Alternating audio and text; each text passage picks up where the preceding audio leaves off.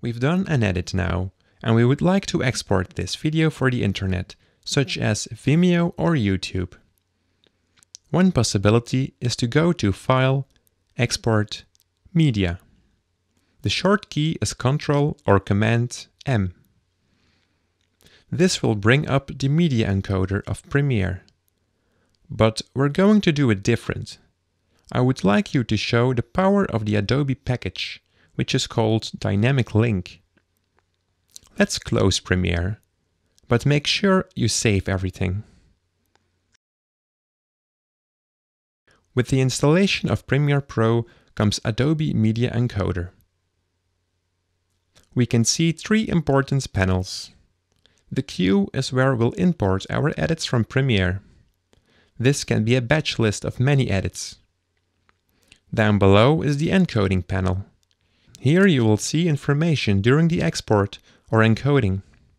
For example, how long it takes to export. On the right, you'll see presets. Video settings that have been pre-made by Adobe. And believe it or not, but these presets are good. Very good. So basically, you can use the YouTube preset without worrying about the technical aspects. But since we're using a professional platform, we'll need to know what's behind that preset. This is not iMovie or Windows Movie Maker. Let's import our edit now. Go to the folder where your project file has been stored and simply drag it into your queue. In the dialog box that appears now, you can see all the sequences you have in your project. Choose the correct sequence that you want to export. Remember that we have made one nested sequence. This is not the one we need to export. The edit is now in queue. And let's take a look at the settings now. First, we'll choose the codec. This is going to be the compression type of your video. Some of them are for audio only. Out of experience, I only recommend one codec if you want to export for the internet. And that is the H264 codec, which uses the same algorithms as the MPEG codec. For that codec, Adobe provides certain presets. And let's just simply select that HD YouTube preset. Now let's find out what's behind this preset by clicking on it. This will open the same window as we have seen in Premiere Pro. On the top left, you can view the original video and the output, which will be the movie after export. But beware, this is only an indicator. And I must say, it's not a very good indicator. If I turn down the bitrate, the source and the output looks like they have the same quality. But I know that with such a low bitrate, your video will look very bad.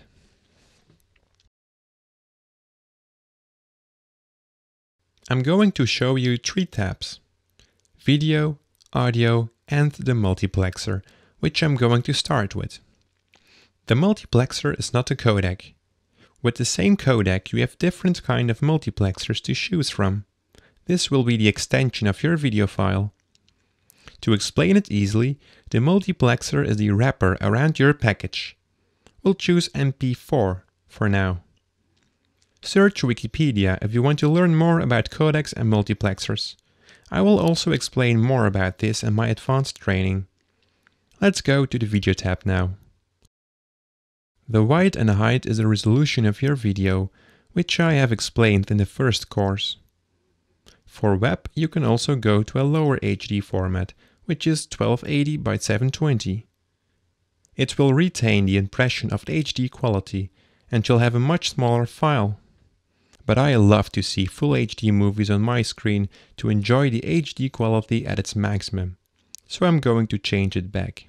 The frame rate, the field scan, and the aspect ratio have already been discussed in the first course.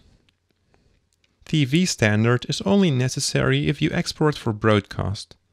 For the internet, just make sure your frame rate is correct. The profile and level is also more complex. To explain it quick, this points out a profile that restricts the video limits. Watch closely to the resolution when I change the level. And if I want to increase the resolution now, the application will complain that it will ask me to increase the profile at level first.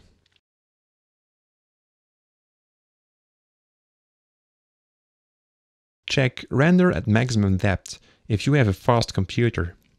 This slightly increases the video quality without having a bigger file. Same thing goes for the checkbox down below, but the render time will take longer. Check frame blending if you are using a different kind of frame rate than the original video, to keep the motion go smooth. And we never check the box Use Previews. This will use the render files during your edit, and it results in a much faster export, but quality may be lost, and you have a much higher chance of video errors. Now let's head to the bitrate settings. Use CBR, which stands for Constant Bitrate, if you want a fixed bitrate. The quality will be better in some points, and the export will go faster, but your file will be bigger. The bitrate is the size of your video per second. This codec also allows you to choose VBR, which stands for Variable Bitrate. At some points of your video, you don't need a large bitrate, and the codec can calculate this. Set the minimum rate and the maximum rate. The codec will now calculate a bitrate between those two values. The keyframe distance is again a whole page that I could explain. To keep it simple, a lower value results in a bigger file, but better quality, and a larger value results in a smaller file with less quality. To give you an idea, set this around 25. If you have people running or some fast motion in your video, set it even lower, because that is where you will see the quality lost. Now head over to the Audio tab. Choose a codec. Always use a common one, like AAC or MP3. The sampler rate should never go below 44.1 kHz.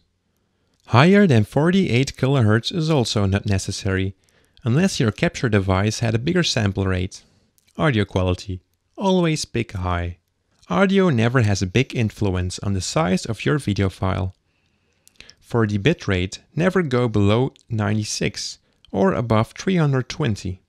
Choose something in between, or just 320 to have the maximum quality. Even if you have more options, 320 really is the maximum. Above is just unnecessary. OK, we're done with the settings. Press OK. And the last thing is our destination. Click on it and change it to the path to where you want it to be exported. Click Save and press the green button to start encoding. You can pause encoding anytime you want. Thank you for watching my Adobe Premiere Pro CS6 basic training. I wish you good luck and happy editing.